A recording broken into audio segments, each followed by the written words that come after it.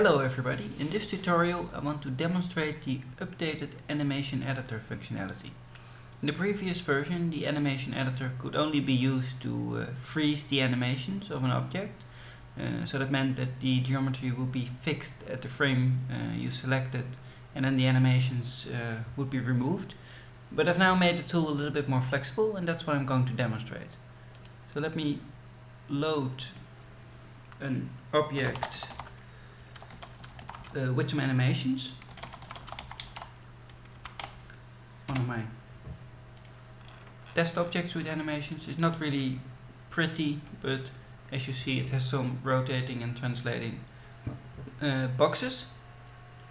So if we now go to the Animation Editor, which is here at the top toolbar, you'll see how the new dialog looks, and you can do a number of things here.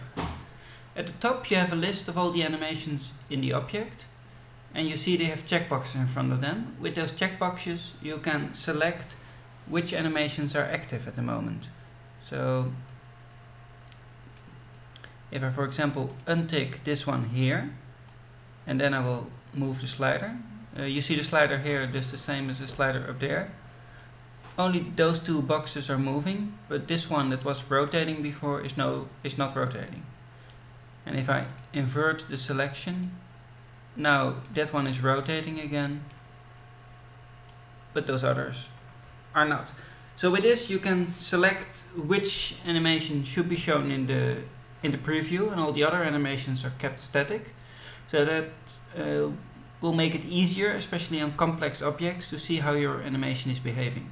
So for an aircraft you might only want to view the landing gear, for example. So that's one part you can do. Something else you can do, I already showed here that you have the slider and you can select the frame. But with this, let me first select all animations again. Sometimes when you have a long and complex animation, the slider is not really accurate, so you might only want to view a subset of the animation. So if I set here, put here the minimum frame is 40 and the maximum is 60, then with the slider I only control that section of the animation, so only from frame 40 to frame 60. And if I press play now, it will only loop that section of the animation. So that will make it easier for you to view a subset of the animation. So that's mainly for the viewing. As I mentioned before,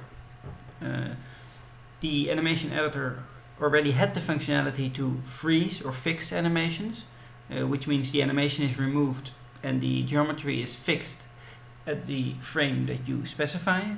Well, that functionality is still here, which is this button. And let me just demonstrate it. I untick the first two animations and I only keep, let me reset this one to the original extent. And let's say I want to have that rotational box like this. I press this button. You see the list of animations is now shorter. And if I select all animations, animate them, you see the box is now frozen. I can do the same. Let's say I want that top box at that height above the other one. So I do fix animation. And now we only have this animation left. So this functionality is useful as before if you want to convert an aircraft into a static, for example, and you want to make sure that the landing gear is always extended, maybe the door is open and all the other animations are removed. So that's a quick overview of what you can do with the updated Animation Editor. Let me finish by saying that I know there are some areas where improvements can be made.